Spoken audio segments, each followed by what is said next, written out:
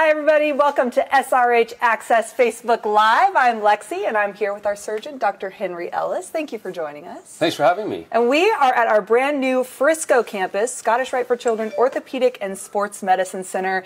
And today we are talking about surgery, all things surgery. That's why I have this really cool hat on. Dr. Ellis is going to put his on in a little bit, but mine takes a little longer. So should we get a behind the scenes look? Yeah, let's do it. All right. Well, this is our brand new surgery center that we have here, and if you're a patient, you'd come in and check in, and the first thing you're going to do is walk by this desk and say hi. So these are the doors you would come through. These are the doors you'd come through. Okay. First thing you do when you come to surgery, and we're going to walk back. Hey guys, how are you? Good. Hello. This is going to be our team out here. Very exciting. Couple things to know with surgery. Couple really important things. Our primary goals is to make sure everyone is safe and to make sure that we are clean when we do things. So that's our primary goal when we come through here, is to make sure that you are ready for surgery and that it is a comfortable and fun and easy experience. So everyone we have here deals with kids all the time, and we know how it is, because it can be scary for kids, but you know what? We know how to make it happen and to make it a good experience for you. So you're going to come in here. These are the pre-op rooms? These are what you call the pre-op rooms. This is where you sit there and you wait and you meet everybody. You meet your anesthesiologist, you will meet your surgeon, you will meet your nurses, you will meet everyone involved in the surgery, get to ask all of your questions, and to be sure that you are absolutely perfectly ready for surgery before you go back. Okay. How long are people typically in this room? You know, anywhere from 20 minutes up to an hour and a half. Really depends on the surgical scheduling at that time. Okay. But, you know, there's a TV in the room. There's a lot of information, and there's plenty of opportunity to ask for any questions or any last-minute things. Oftentimes what will happen is your surgeon will go over the surgery with you.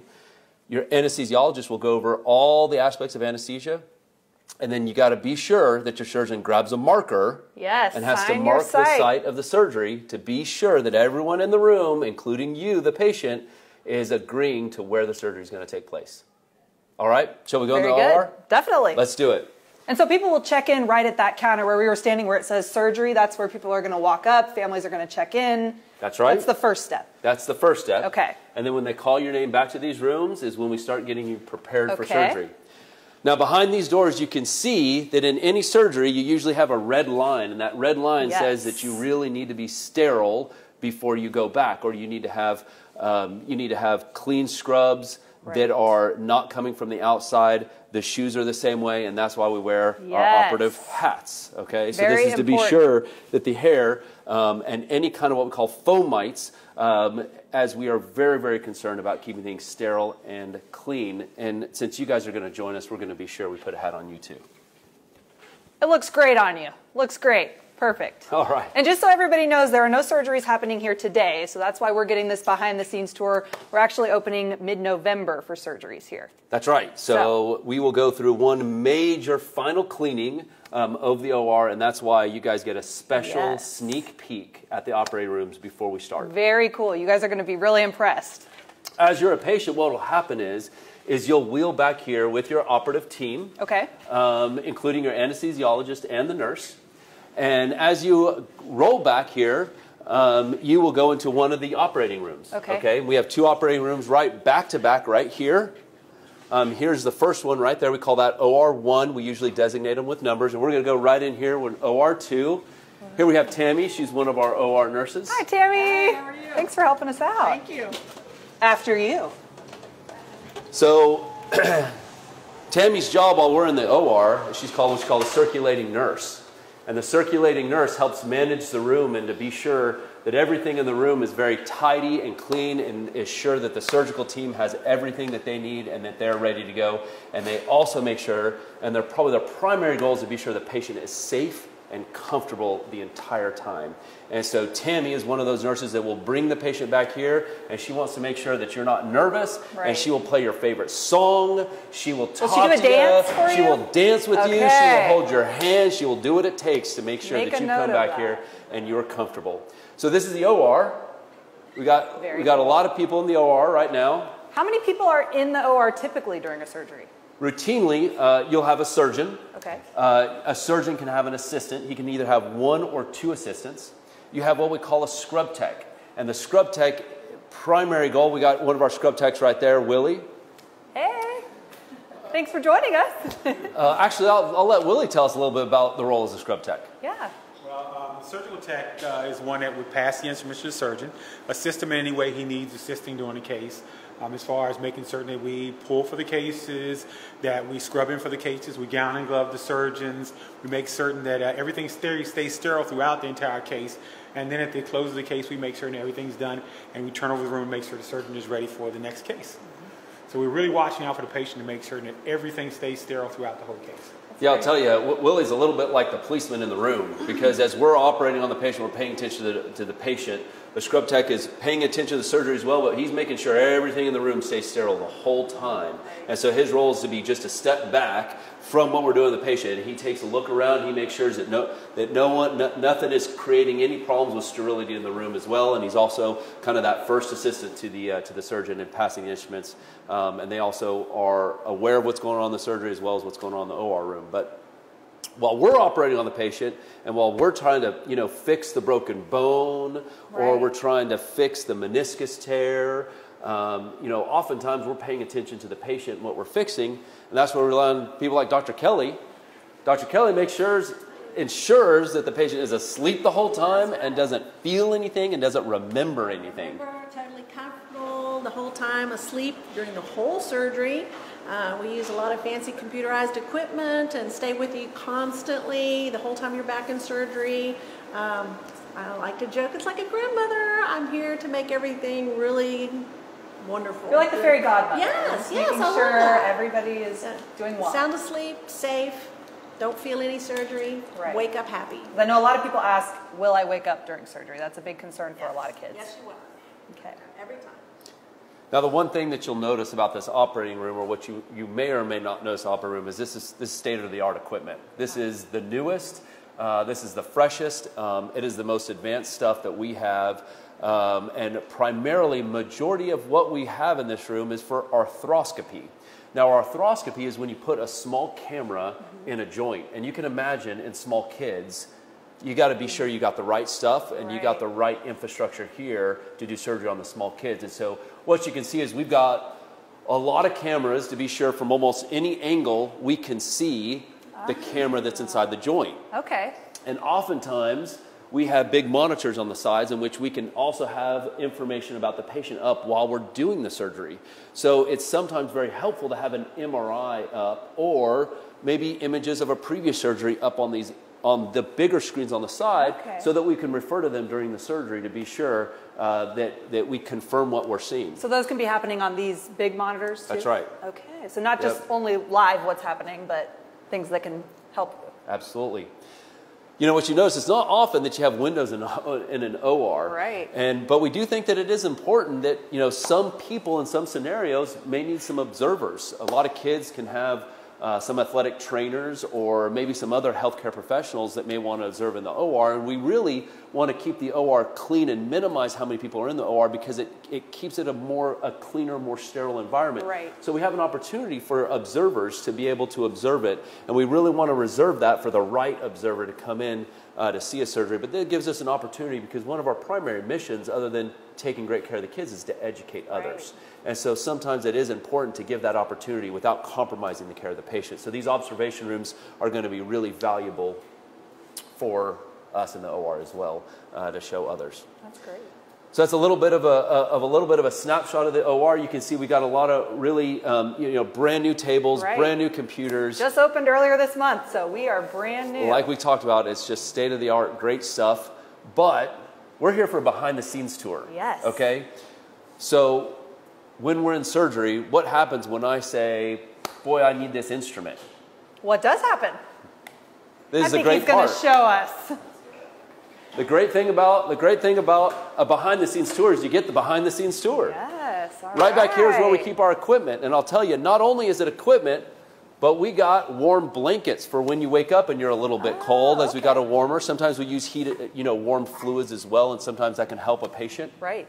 And you can see it's not 5 steps away in which we've got a majority of our equipment. Now you can see we're still stocking because we're not quite open yet. Right. So we got some empty shelves that will be filled within the next couple weeks. But you can see no matter what equipment we need, whether it's a screw to put in or an anchor that we use to suture up some of the ligaments, we got it all right here. And really it's just a few steps away from the OR. So that really doesn't compromise any loss in efficiency or time during the surgery. And what's also really nice is how clean it is. This is called a sterile core, right? Okay. So this is as clean as we can make it. We make sure that it is sterile, and people wear hats and proper clothing and proper shoe wear when they're back here. So this stuff stays clean through here. And how many operating rooms do we have? Well, we have those 2 ORs that we just went through today. Okay. And as we continue to grow, we have the opportunity just within this structure to have 4 additional ORs. Okay. So as you can see, we got a long wall through here, and that is more additional OR space shelled. Okay. And when we talk about orthopedic surgery, I know some people may not really understand what that means. Can you talk to us about the definition of sort of what orthopedic surgery is? Yeah, well, orthopedic surgery really is surgery that pertains to the musculoskeletal system. Okay. Okay. So that can include your spine, or a majority of your extremities. And so we typically would use that term orthopedic surgery for muscles, tendon, ligaments, bones, cartilage as kind of the tissue structures that we focus a lot of our specialty on. Okay. And where are we headed now? Well, right now, this is outside of the sterile core, and we're going to give you a more behind-the-scenes tour. Okay. Outside as we walk down the hallway here. This way. I'm completely lost, so I'm glad we have you to tell us where we're going. That's all right. Before you go in the OR, you've got to have a locker room. Right. Because you have to have clothes that are not from what we call the outside, right? We don't want street clothes is what we call it. So you've got to have fresh scrubs that are cleaned within the hospital. They're already here. This is where you get your hat, you get your OR boots. As you can see, these are the boots I wear in the operating room. So he didn't hook me up with those. I've got the regular shoes on, but they do. Do have the hat. So we got a locker room, and you can see there's 2 sides of the locker room. Listen, maybe. No. Oh, There we go. this is Dr. Ellis' proof door. You see the red line again here.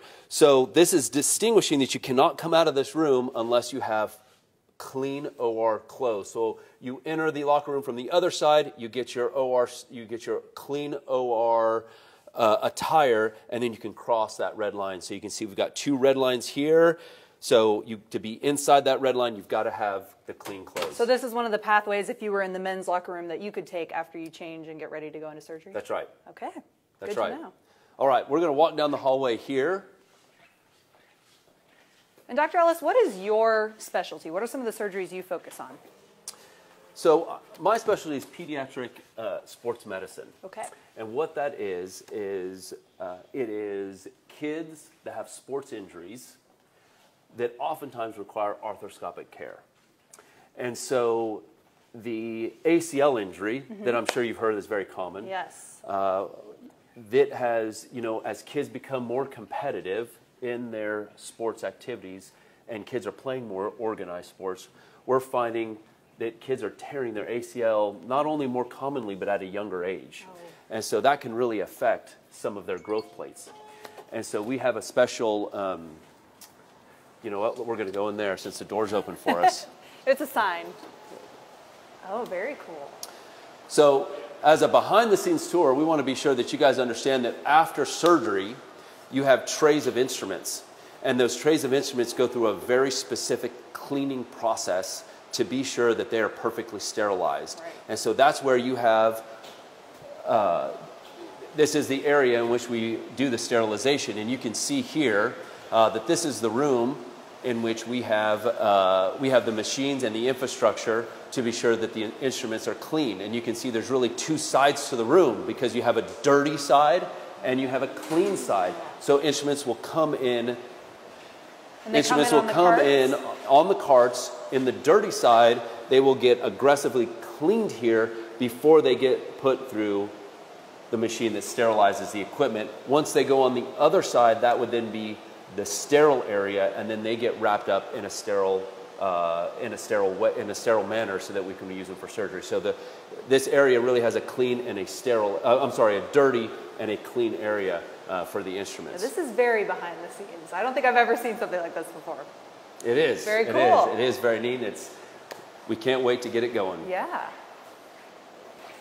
And we did have a live question, actually. Thank you guys for participating. If you have any questions about surgery at Scottish Rite for Children, please post them in the comments below, and Dr. Ellis will answer them now, or we'll get to you after the Facebook Live is over. But one of the questions was, how long do surgeries last? Well, surgeries can last a variable amount of time, Right. really just depending on the type of surgery. Right. You know, this is what we call an ambulatory surgery center. So the idea is that this would be called what we call a day surgery. So you come and go the same day, Okay. and you would not require an overnight admission. Okay. Generally, those surgeries are thought to be less than 2 hours in healthy kids, in which we believe it's safe for them to come and have minor surgeries. Now, that may be something as easy as removing a screw or a minor fracture. It may be something like a bit more complicated, like a knee arthroscopy with an ACL reconstruction, or a hip arthroscopy. Okay. So there are some procedures that may last closer to 2 or 3 hours, but our goal is to be sure that they are taken care of in a safe way, and that at the end of the day that they can go home to their recuperation so they don't have to spend the night in the hospital. Right. Our primary goal is to be sure that they're safe and that their pain is managed well before they go home. Understood. Yeah, that answers one of my other questions about, will patients be staying the night here? Yep, so as an ambulatory surgery center, our goal is that the patients go home at the same day. But if need be, if for some reason a child has a little bit of pain, if the parents live far away, or if there's some concerns we have, we can accommodate them to spend the night spend the night at this facility. The intention is that it is a day surgery. So our goal is that the surgeries here would be appropriate to go home the same day. Got it. We'll just peek in here, Amy, and this is another part where we keep our equipment. And you can see it's on the other side of where our sterilization occurs, and we'll keep some clean instruments in here, and it's another storage area that we use.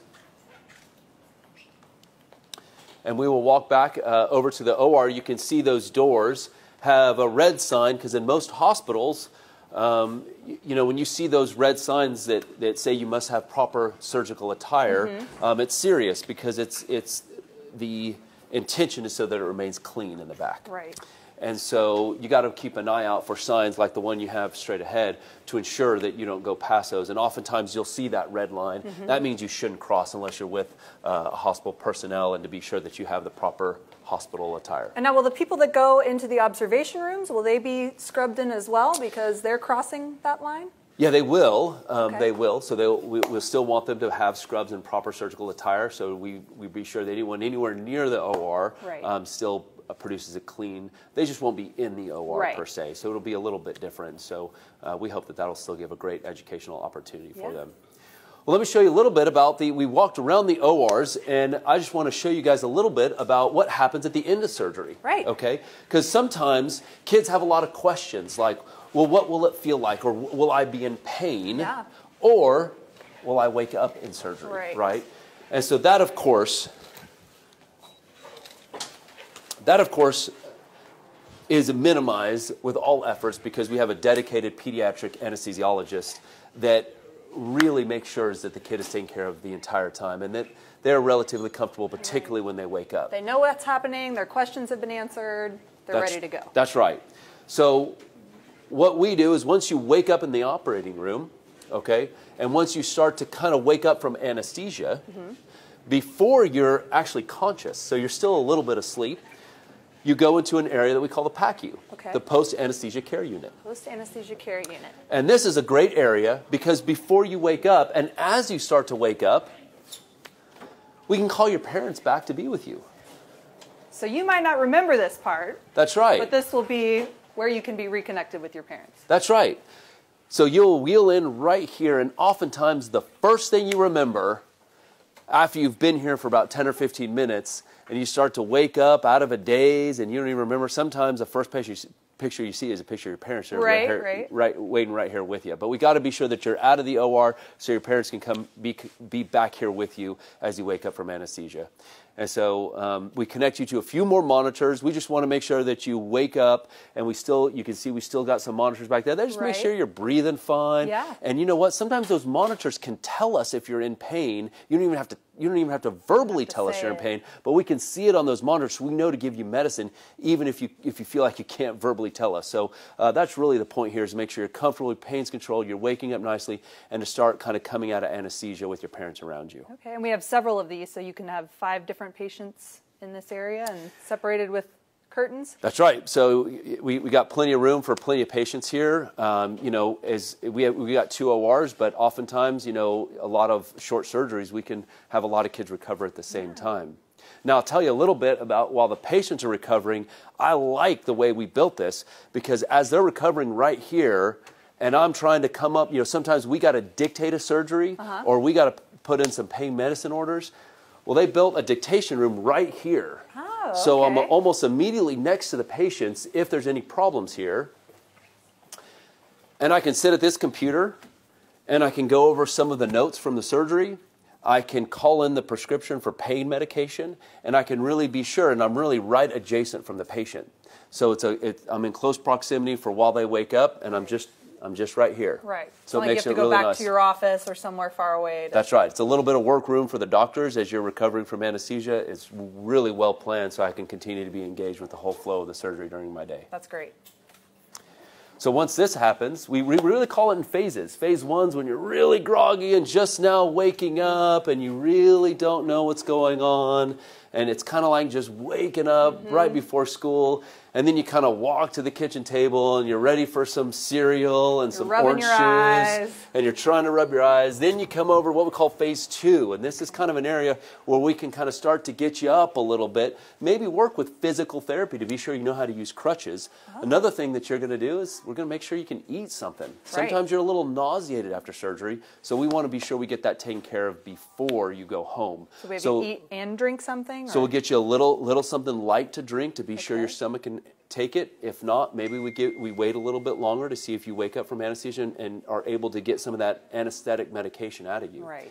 But this is where we get you kind of at a different phase from the groggy phase to the let's wake up a little bit more. And then this is where we will make sure that you are able to go home before you go home, because you can see these rooms 5, 6, and 7, they're built to stay the night. Right. So is this where that would happen? So that's where this would happen. So you wouldn't even need to move, and we kind of have a hospital version of a hospital room. And we got your own bathroom there, and we got a couch for mom and dad to sleep on if we need to. Great. And this is where you can spend the night if it happens, if we need to. Great.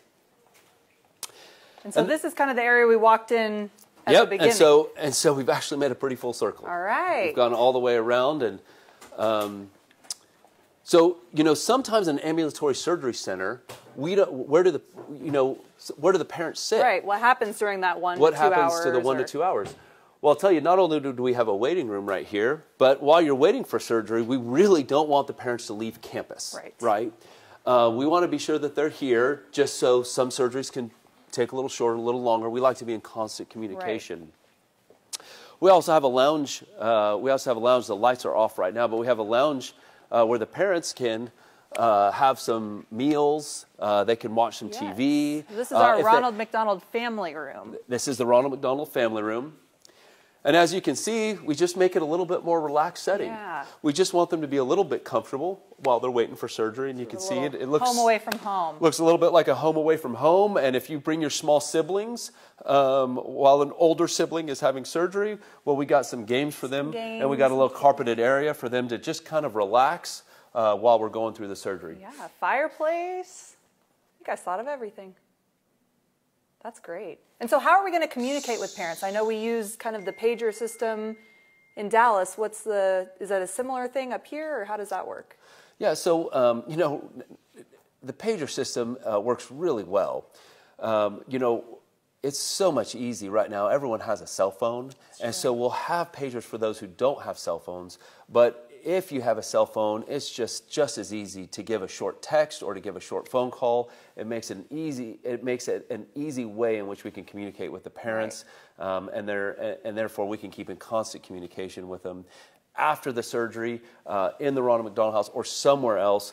You know, what'll happen is you'll get a phone call and you'll say, the surgeon's done with the surgery, he'll be out to speak with you in 5 or 10 minutes. And then at that point, the surgeon will come out. Sometimes he'll show you pictures of the surgery. He'll tell you what the expectations are after surgery, talk a little bit more about the expectations and the instructions after surgery, and give you plenty of time to answer any questions. And therefore, usually after that discussion is about the time they're ready for you to go see your child. What are you most excited for this to open in the whole new OR? There's something in particular that really stands out that you're like, I can't wait. We